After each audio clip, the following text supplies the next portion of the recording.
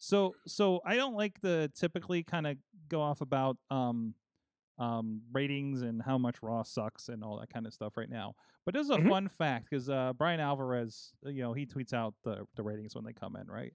And this Garrett Kidney put this out. And I have not fact checked this, but it's the internet, so it must be true. Fun fact: 95 episodes of TNA Impact on Spike TV had more viewers than this week's Raw.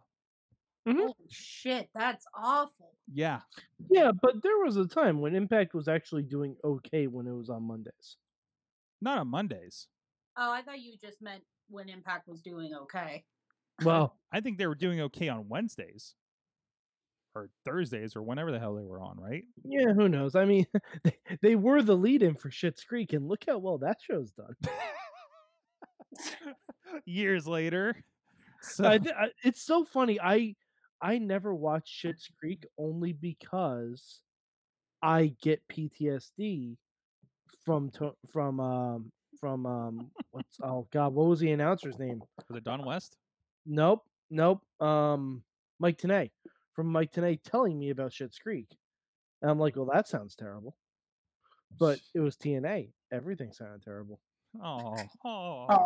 And you wonder why they haven't unblocked you yet.